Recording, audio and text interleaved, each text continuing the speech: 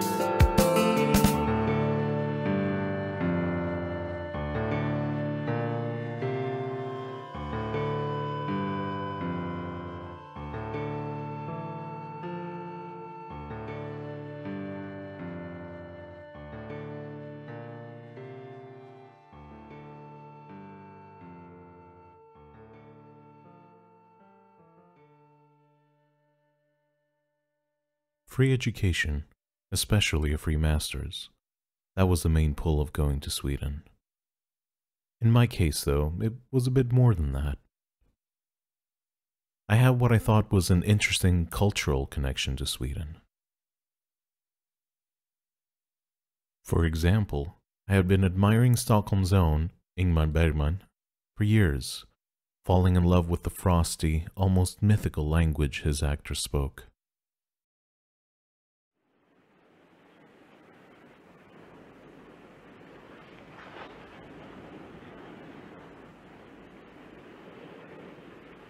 Vem är du?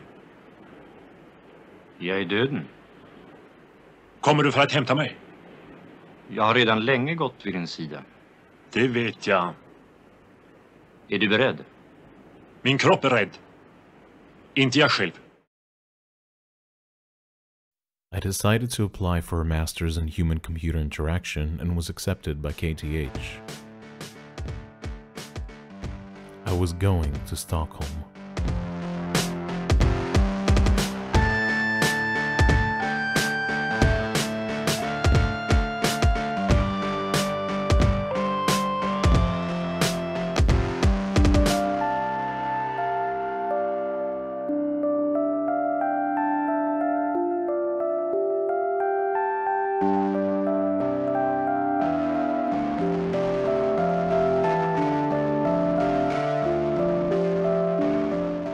She was beautiful. Her summer was heaven.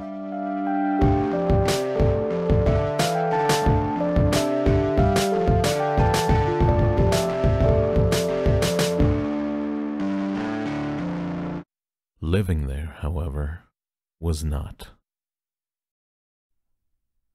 If I had to describe Sweden in general, at least as I experienced it, I would say it's a culture of agreement.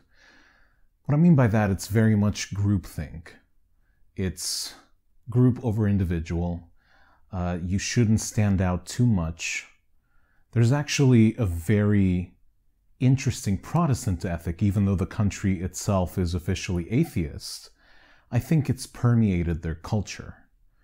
And you can actually see that every day. Like, I remember walking down in the streets of Stockholm, and all I would hear would be words like bra, which means well or good. Ja visst. Aha. Exactly. Absolut. Absolutely. Exakt. Exactly. And all you would hear would be agreement. There would be no friendly arguments or anything animated. It would just be, oh, bra. Absolute. And strangely, I found that that extended to the workplace. I was at this meeting and we were sitting across this really long and narrow meeting table.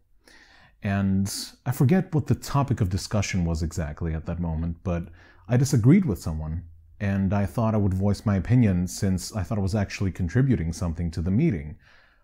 But when I did, everybody audibly gasped, "Oh, how dare I?" Even though Swedes mostly kept to themselves, I had begun feeling the hostility against who I was and where I came from. This colleague and I were sitting at the cafeteria of the university, that is, and we were just having a nice discussion over our lunch. And this guy, this random Swede, whom I had only encountered maybe once or twice in a lecture or something before, comes up to me and he starts harassing me about the fact that I'm Greek. He starts calling me, well, not exactly names, but saying, "Oh, you Greeks, what have you done to our economy, and how dare you, and so, and what are you doing here, and what do you think is going to happen with, all the crap that your country did?" And all I could think of, first of all, was to tell him, "Look, I'm not the Prime Minister of Greece, you might want to lodge your complaints elsewhere." And this was back in 2009 when the crisis was really fresh. So I eventually got him to shut up and basically leave us alone, but he was very aggressive. And that was one of the first times that I actually felt very unwelcome and very foreign, very other. Even some of my colleagues mistreated me. One of them, in fact, engaged in casual xenophobia at my expense. He would find any chance he got to just insert little jokes about my ethnicity here and there. Like, if he gave me an assignment, he would say, "Hey, make sure you don't get lazy, because you are a Greek after all." Or if I told him that, "Okay, I will have this ready in 2 days instead of 1 because I needed to rest a little bit," he'd say, "Oh, what, are you going to have a siesta like your fellow Greeks and Mediterraneans?" Stuff like that made me once more feel like I wasn't part of the group, I wasn't actually acclimating. And even though I would have told someone else about this off, I kept my mouth shut, and my only reaction was simply not to laugh because I was not amused.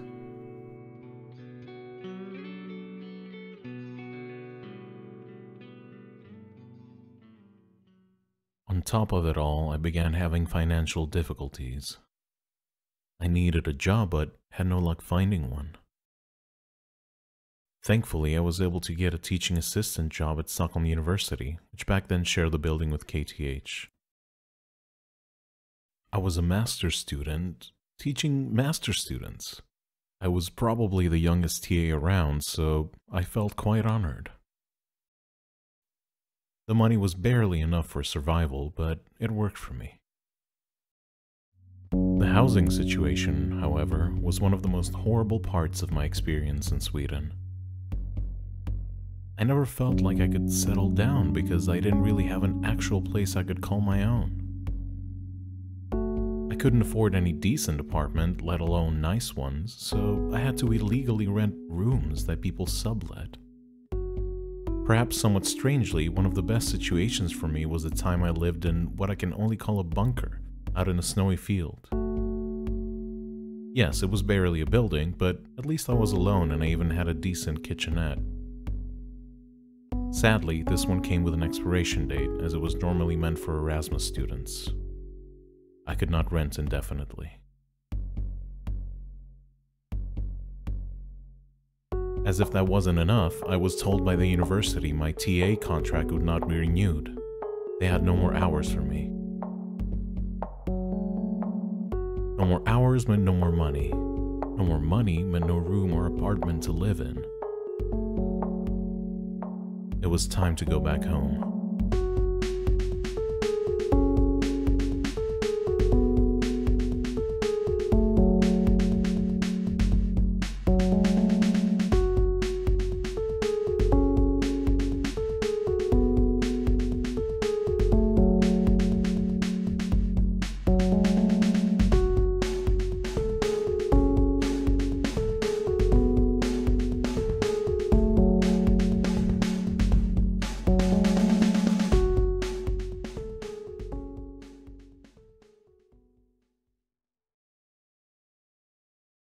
Eventually, I finished my degree, defended my thesis online from Athens, and received my diploma.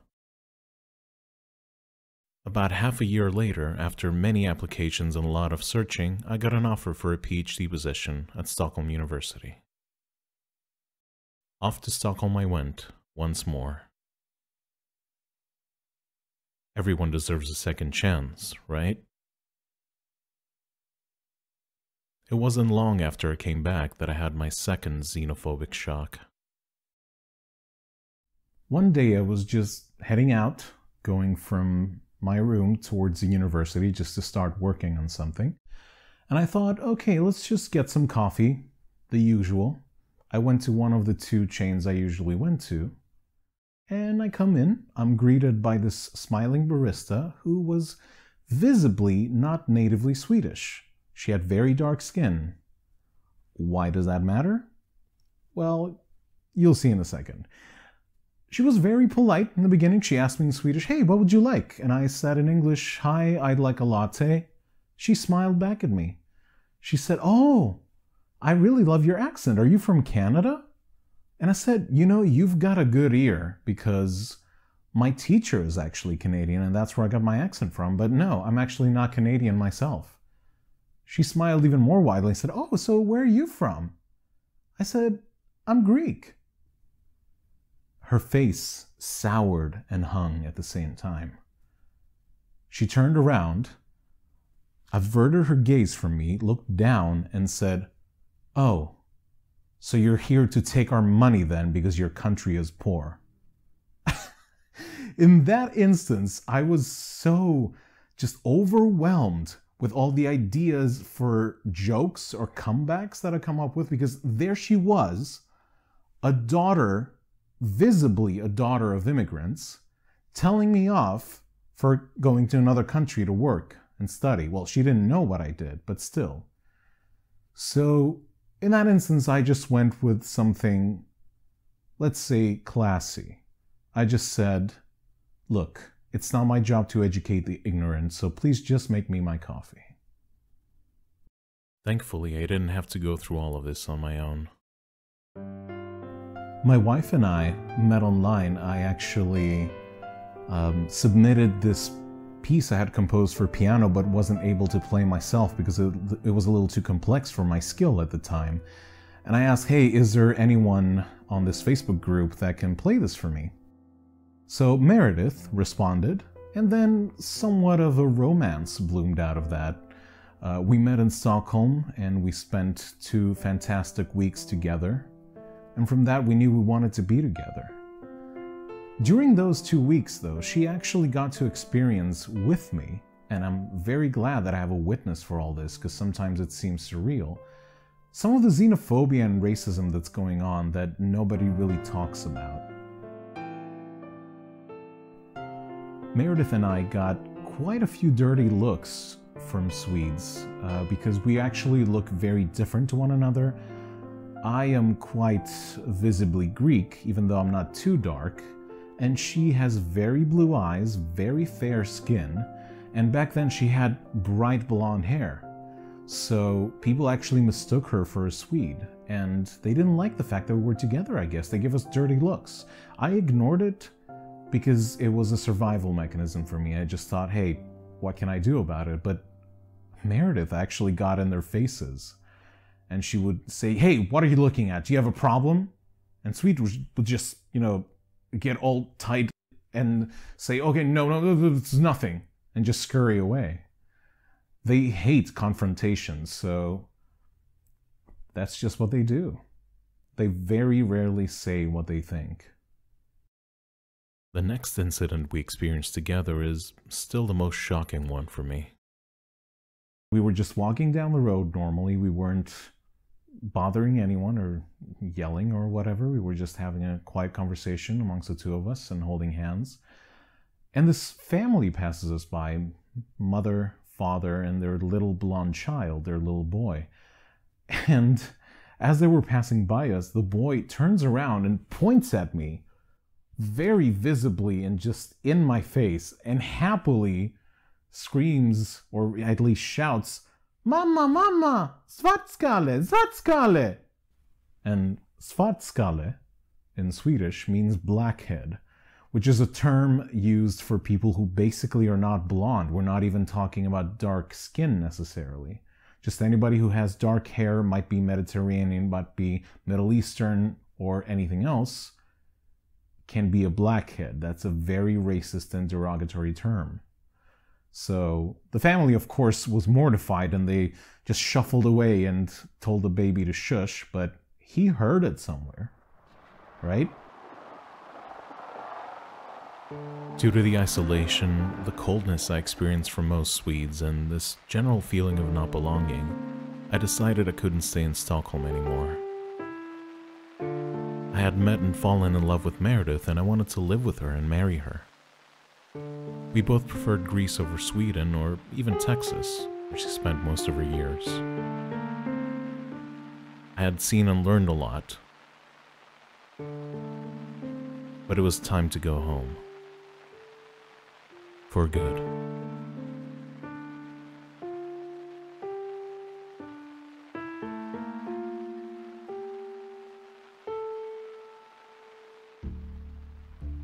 We were at this PhD meeting, and it was about the time I had decided I'd go away and had actually talked to my supervisors about leaving.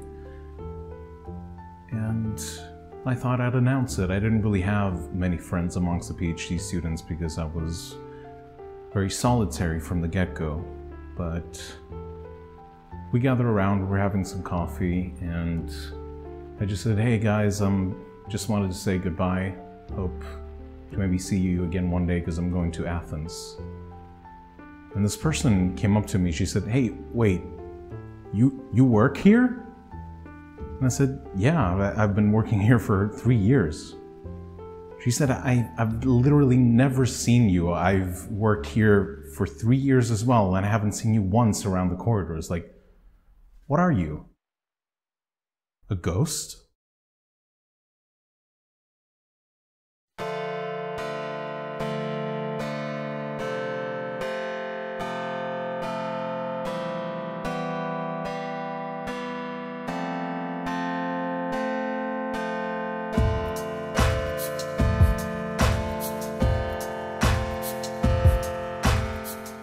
I had a friend who used to tease me anytime I'd come back from Stockholm on vacation, whether it was Christmas or summer.